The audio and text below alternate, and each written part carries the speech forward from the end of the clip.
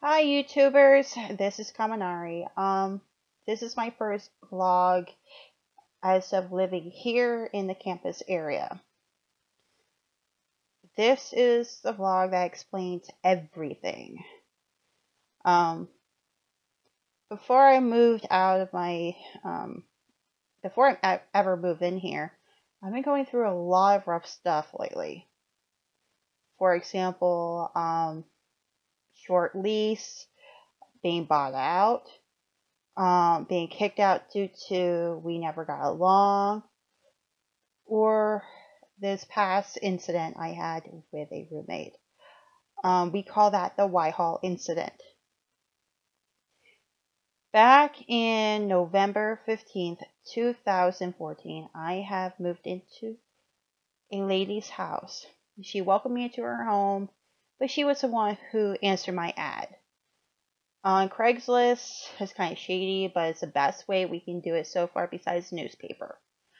According to my ad, I've told them I'm only afford about $300 worth of rent and some money for utilities. She took advantage of that and said I can only pay $100 a week. It's not that bad, I mean. But then again, it got me to wonder. Let's say I pick her brain. The lady in question, her name was Denise Johnson. To explain what she is, she's a conniving bitch. Forgive me, YouTube and the FCC, but I have to admit, it is the truth. She explained that she had a girlfriend at the time who she had a fight with, and she ended up moving that very night. Without any warning or recollection, she decided to leave. And she took a lot of items. It turns out, I believe it was a lie. Make me feel sorry for her. Now, it's kind of typical for someone who's down on their luck. She also explains that my rent money will help her with her, how can you say, her debt. She had like, I don't know, $5,000 in debt with utilities besides her rent. Her rent was $500 for a 2-bedroom townhouse. And I wasn't too sure. She was on PIP, which is kind of like our version for low-income families or low-income individuals to stay on top of utilities, such as water, electric, and gas. Unfortunately, due to her age and my age, being her about in her 50s and me being a young lady myself, yeah, I know, that's kind of like, whoa. Anyway, she had manipulated me to the point where I've gone paranoid or questioned my own sanity. It got me to the point where I have to see a psychiatrist, and I haven't seen one since March. And because of her, I end up trying to look for a new place to live, at least to get some peace of mind. She made comments like, oh, you are looking for some items to steal. But all I was doing was looking for items to help her fix items, like such as her computer. Her computer was a total mess. Her computer is a little older than my current computer right now, which I have actually liked. She made threats that are either she is threatened to kick me out, she is threatened to harm me physically. She called me names such as slut, whore, bitch, hoe, you name it. She made comments that are so explicit, like I will literally suck dick for a place to live. And believe it or not, I've gotten phone calls from people, especially men, who are willing to board me on the payment of sexual acts. Excuse me. For the record, if you are watching this, niece, I don't do that. I respect myself fully, unlike you, who spends her money on lottery tickets and cigarettes. If you value your time on earth, I suggest you quit and live longer. It's the best thing for you. Anyway, it got to the point where I've been looking for places and I prefer OSU campus because you are close to everything. Courthouses, libraries, grocery stores, shopping malls, and other shops that are restaurants you can go to and meet with friends. That's why Whitehall, it'll take me 2 hours to get to work. I work in Worthington, or border of Worthington and Columbus. It's not a really good area, but Whitehall is not that good either. I mean, seriously, if you live in Whitehall, sure, it's a nice place, but it's it's not Bexley, it's not Polaris, it's not Powell. If you're wondering where I live in Central Ohio.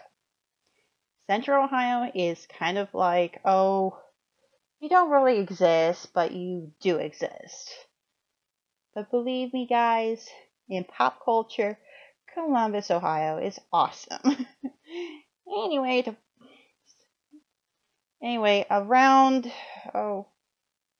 During the 4 months I've been out of the house, all day, is either going to libraries, go to work, go to Panera. Yes, I hung out at Panera. It's not a bad area. Literally, it's not really bad at all, but I had no choice. I was at my wit's end. I had no choice but to leave early in the morning and come home late at night. And it doesn't matter if I'm coming home late or coming home early. She wants her money. And every week it's the same thing. I end up spending per month $500 on rent alone. By law, yes, I owe her pretty much $400. But I've already paid that in full after April. Thank goodness. However, my plan was to move out. I was not allowed to move out until mid-May. And that is because of my 6 months lease. Honestly, if I ever had a chance to read my lease, I'll just say, look, we're not getting along. If I decide to move out, the only thing that will hang me over my little head would have been my security deposit. And by law, she has to pay that back in the state of Ohio. She refuses, and she said the only way I can get that back if I pay it month by month. To be honest, that was never the agreement. According to the agreement, I only pay week by week. And fortunately on my end, she has no knowledge of how to rent or sublease a room. That is kind of the truth. Because she doesn't know how to. She made comments like, I don't know how to, can you teach me? And I've been in enough places to live where I know how to lease and how to sublease. Unfortunately, in this current place, I don't have a lease to my name yet. Okay, anyway. At the end of April 30th, I was going to my doctor's appointment to meet with my psychiatrist to see if I can do anything better to better myself. And probably get some more medication or get a different medication. I received a text message. Denise was asking me to pay rent that very morning. because she has to fill her prescription. Remember, this is an older lady. She's about in her mid-50s. And according to her script, it only cost her about $30. My rent was about $100 a week. Now, I was honest with her. I told her, I don't get paid until after 9:30 p.m. on a Thursday. It was on Thursday. I had things to do that very morning. I had to go meet with my doctor, go meet with the lady who's going to show her room, which is in campus, which costs about almost $300. I was like, that's not that bad, really. Pardon the moving. And pardon my adjusting my glasses. I'm sorry, my glasses fall off. Anyway, we got this huge argument, and she made a comment, "This is your last lie." I did not lie to her. She is under a false pretense that I had more money than her and I was setting it aside or paying my bills. The truth was, I was hiding from her for most of the day. On my days off, I'm at Panera watching YouTube or talk to my friends in G+, or on Skype, or I'm at work. And guess what? She didn't know anything of that. I tried to explain to her I was lying to her for my own benefit, to keep myself from going back to a psychiatric ward. She has threatened me with a video. She has a video out there right now planning on getting her revenge. To be fair, if you saw the video, you have a different perspective on it. In her words, I was going through her things looking for something to steal. In reality, let me remind you, she has asked me to come up with some way to help her fix certain things and help her around the house because she can barely move.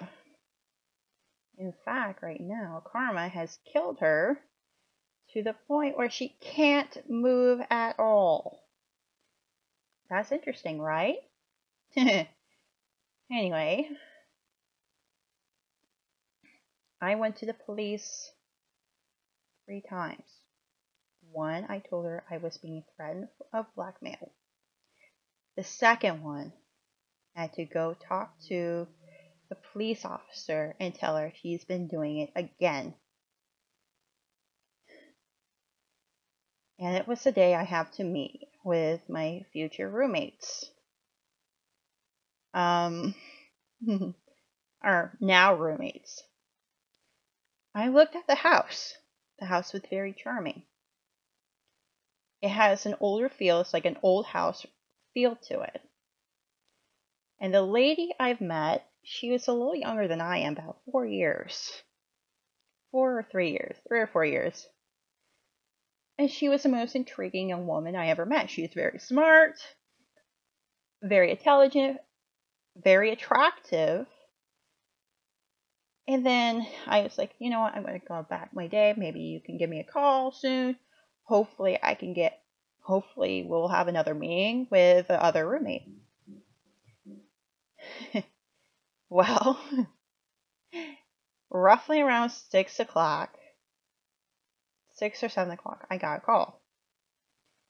It was Christina. She called me and said, "Hey, Aunt wants to talk to you. Or wants to meet you." Something positive went into my mind. It's like, oh my God. Did I got it? Did I got my dream home? The truth was, yes, the answer was obvious. I met with the gentleman. We call him, I'm going to call him Ant on the video. His real name is Anthony, but Ant is a really good name. I signed the contract and the lease. Unfortunately, I didn't have the funds. I explained to them, I can only afford $100 per week for now, but for the rest of my time here, it will be on time and in full. I haven't failed. I was so excited. So, I went home. I called my parents first and said, Dad, Mom, I got a new place. So where? I pointed it out. It was in the OSU area, but I did explain. It's on the fair. It's like close to the fairgrounds, like a railway, like across the railways. And I was like, yes, Daddy, I'm so excited, so excited. It's like, I can't believe I got this place. But the truth is, I have to tell her the truth. The news. I text her, I got news, and want to tell you this in person. She wanted me to text her the news. She has stated, you can't leave until after 30 days is up. You got until the end of the month. You can't leave. And this is on May 31st, on a Sunday. We got into a huge argument. The argument was, she is forcing me to pay in order for her to keep her big mouth shut. She has stated, you're the one who is crazy. You are insane. I'm afraid of you, and I don't trust you. On my end, I'm afraid of her. I don't trust her. I knew what she's up to. But prior to the whole argument, I did research. Remember, kids and future adults, listen closely. Know the law. My best advice for you, if you want to fight something so ignorant and stupid, I highly recommend do your homework. Study the law. Look up the specific laws that you are interested in. Finding answers. And that's what I did. I have what is called a handbook for Ohio State landlords that includes private and public and commercial. By law, if you are renting monthly, you're giving 30 days. If you're paying weekly, you only got 7 days. I was paying weekly. I was giving myself 7 days to move out. I couldn't stand living with a monster who attacked me as if I'd done nothing wrong. She treated me like shit, and I hated that. Every moment of my waking hours, she taunts me. She wiggling this little video in her little hand, her fat hands, saying, if you do something that will mess up us, I will destroy you. You'll be going to jail for the neck care, and everything you work for will be all for nothing, you little whore. This is what I did. I said, shut up. You have no right to say things like that to me. I don't care if you are the owner of this place, the sole leaseholder of this place. You have no right to disrespect me. You have no right to treat me as if I'm nothing more than a child to you. I am an adult.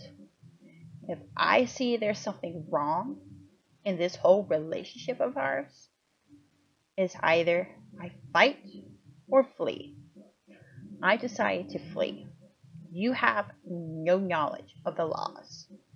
I was given 30 days. Within those 30 days, I can move out. All I have to do is look for a place and save up enough money. She kicked me out. So I did what is natural. I went straight to the police. I told them everything.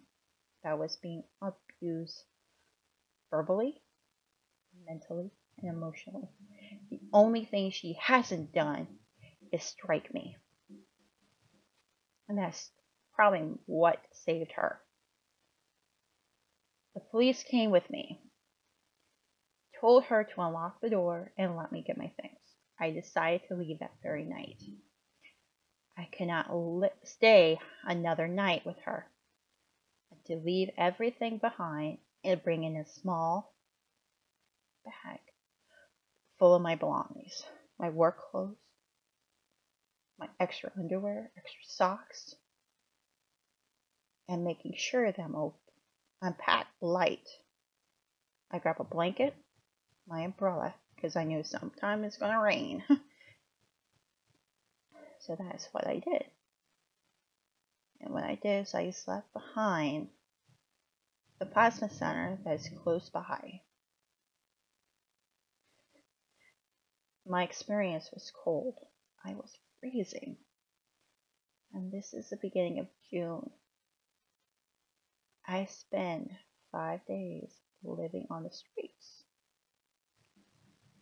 And I have no regrets. To be fair, I have no regrets what I've done.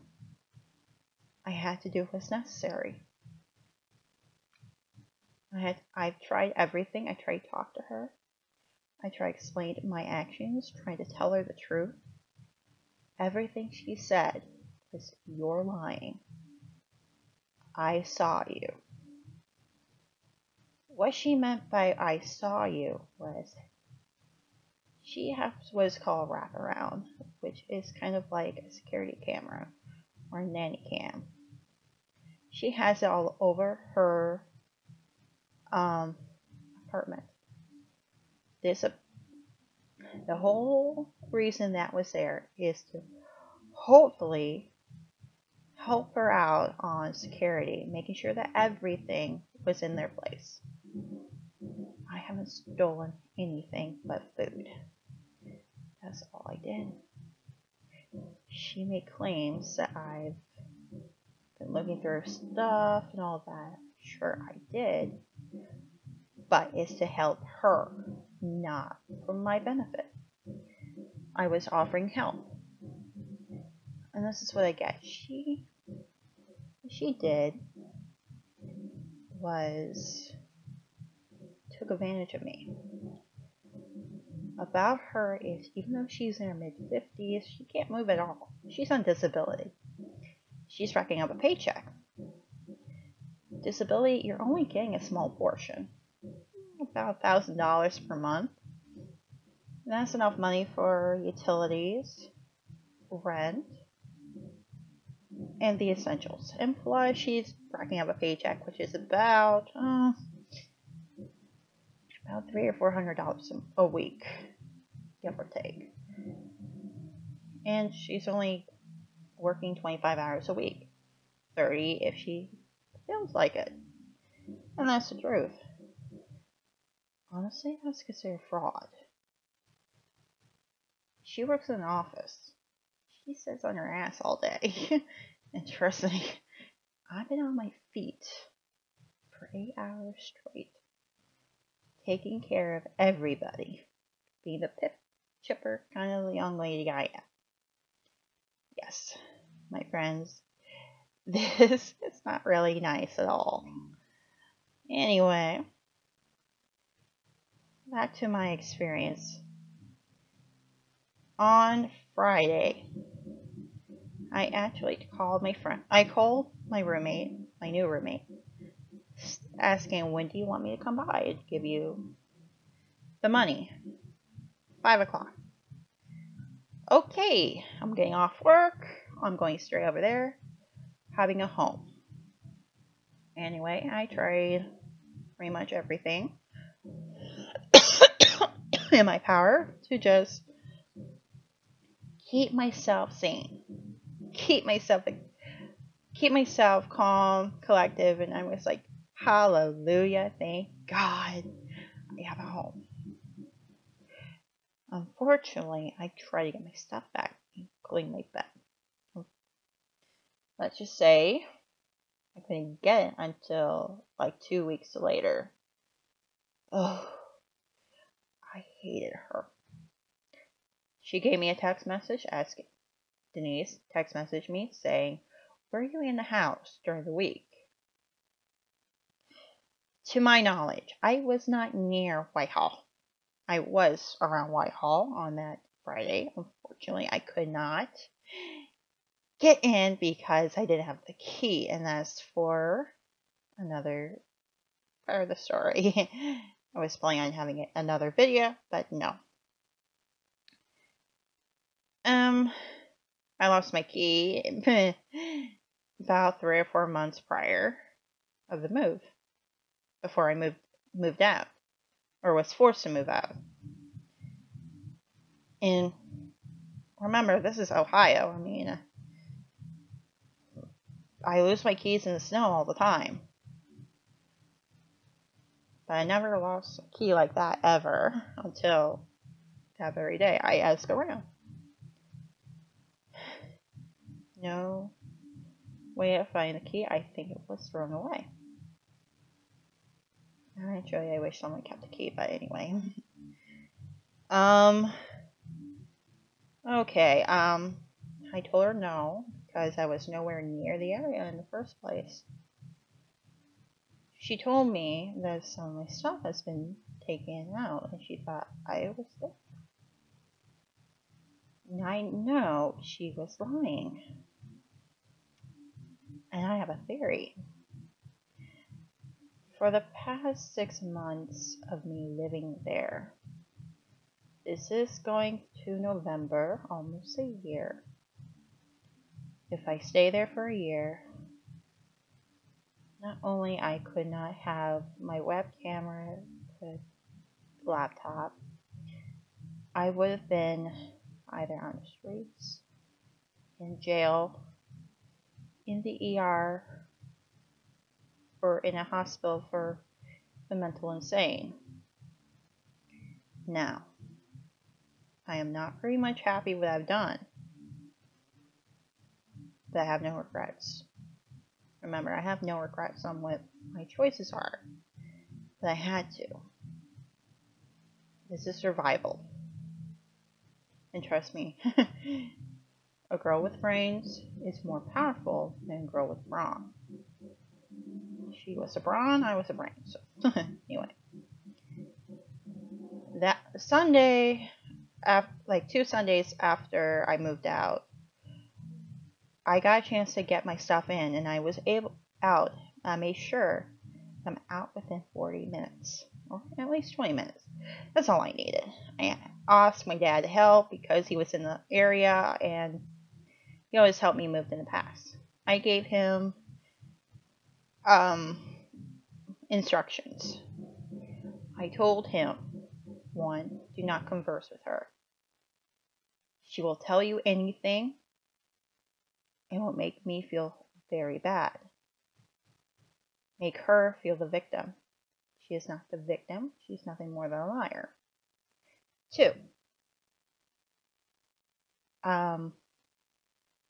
you get out of here within 30 minutes or less. Making sure that we're out of there so she can do her electrotherapy. Her girlfriend was there. Now, she talked to me and said, look, I don't have time to talk to you. I'm busy moving my shit out. So you can have a new roommate by then. She explained why. I took a good look at everything, and pretty much half of my stuff have been missing. The theory was she's stolen almost everything. She either broke my stuff or stolen it. So I asked her, why are my things were gone? Where's my body pillow? Where are my surge protectors? Where is my space heater?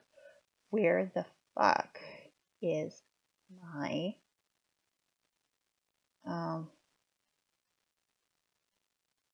my laundry detergent? She made up a story like somebody came in the house, stolen pretty much everything that was mine. Almost everything mine.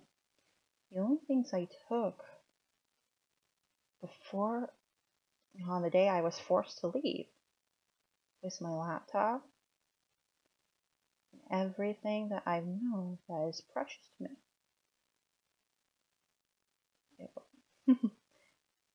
If you're out there, yeah, you're a big liar. I'm going ahead myself. Anyway, to end the story, about 2 months after the move, I filed a police report. Everything that's been stolen for the equivalent of $600